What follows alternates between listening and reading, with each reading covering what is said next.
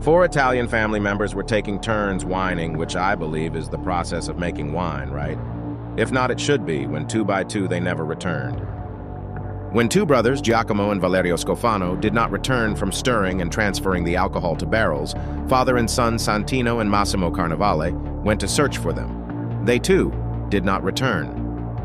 A fifth family member went to check on the foursome, and she was found passed out in the doorway of the cellar but was able to be revived. The four died from carbon dioxide inhalation given off during the winemaking process. There was little to no ventilation in the cellar. Carbon dioxide produced from the winemaking process is 5 times more concentrated than planes and cars, with 1 liter of fermented grape juice producing 60 liters of carbon dioxide. Subscribe for more true stories of everyday horrors